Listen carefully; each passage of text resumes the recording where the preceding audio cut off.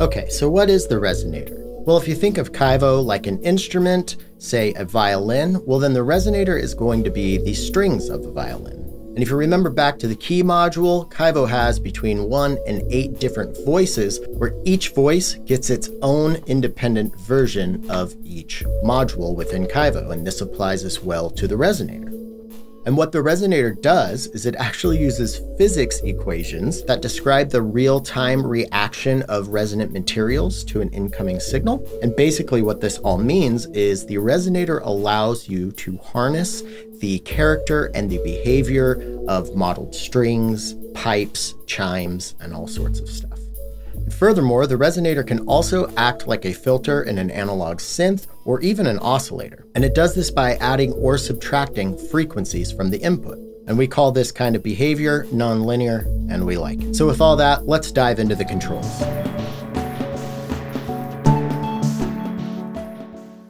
First up, we have the mode menu. It's right above the word resonator, and you can see that it says none right now. You click on none there, and we get a list of different resonators. So let's start with the metal string, and we'll bring that into the mix. And now I'm going to turn down the granulator so we can hear just the resonator.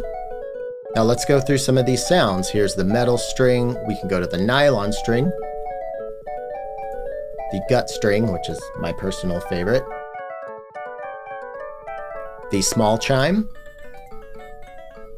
the medium chime, the large chime, small spring, and large spring. Okay, so let's go back to the gut string really quick because I just want to point out that the resonator's sonic quality is going to change depending on what kind of sound you have loaded into the granulator. So let's go from the 4 harmonics to the sine to saw wave. And we'll turn down the granulator so we can just hear the resonator.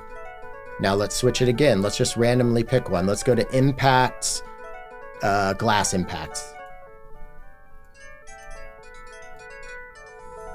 And of course, if I'm using an envelope to control the gate module, then however I change those parameters, that's also going to affect how the resonator sounds.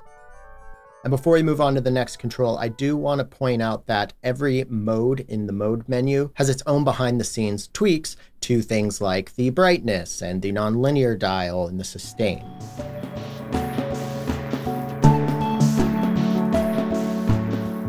Now on to the nonlinear dial.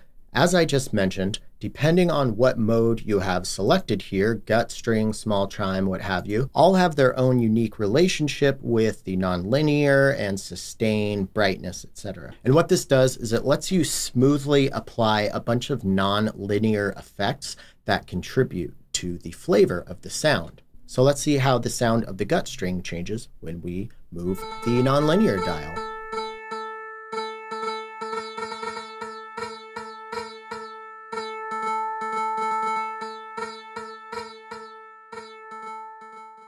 So now let's listen to how it sounds with the nylon string. It's almost like a bandpass filter effect. But honestly, to really show you the variation of sounds that you could get just with the nonlinear dial alone, I'd have to load up every conceivable sound I could into the granulator and then run that through the resonator. So we don't have time for that. So let's move on.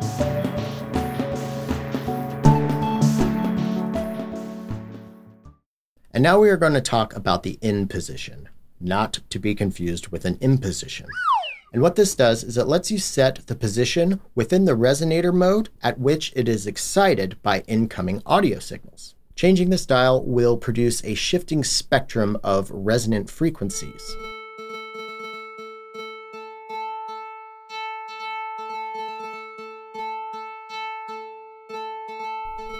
Let's try the large spring.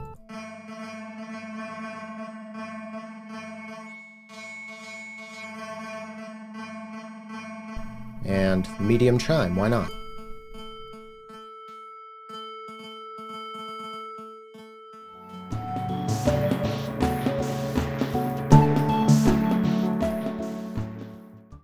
And now onto the pitch control.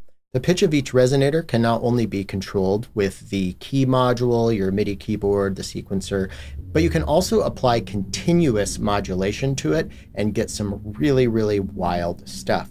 So let's check this out in action. I'm going to turn up our resonator with the gut string.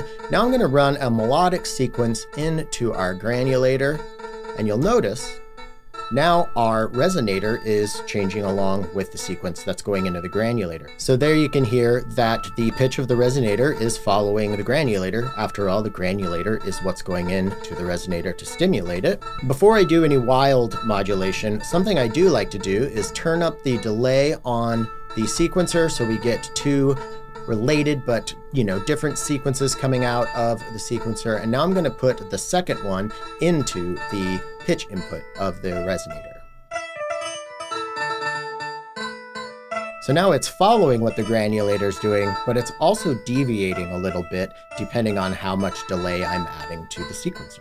And you may have noticed, wait, are there two inputs for the pitch? Yes. So why don't we take a quantized LFO from the LFO 2D and put that in for our second input.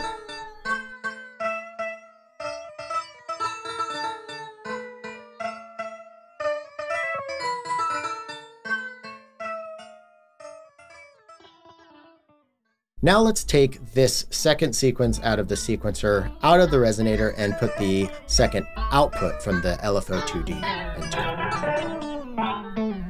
And we'll turn up our granulator into the mix as well.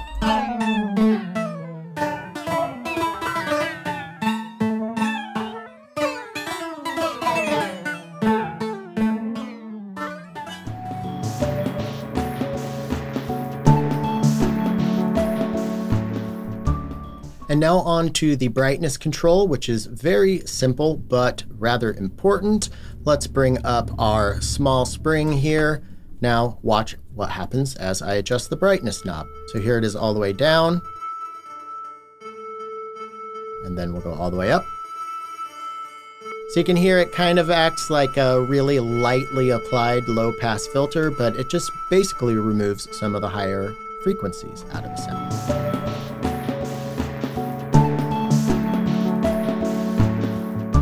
Next up is another simple but very, very important feature within the resonator, and that is the pan control. So let's bring up our sound here, and it works like any other pan in your DAW. You get your sound all the way to the right, all the way left. This is really cool for mixing and whatnot, but it really, really shines brightest when you start modulating it.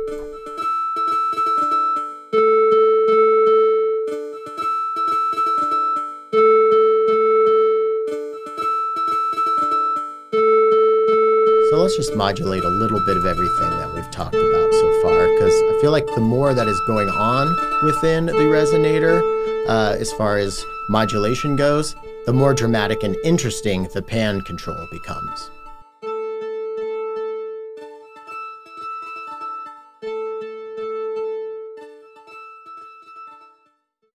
Now let's add our dry signal into it as well.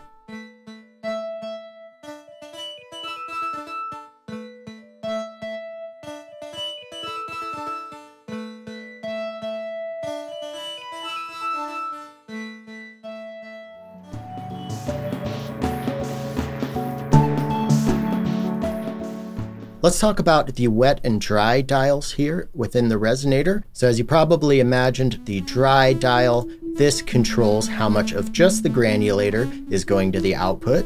And then the wet dial controls how much of the resonator signal you're going to be sending into the output.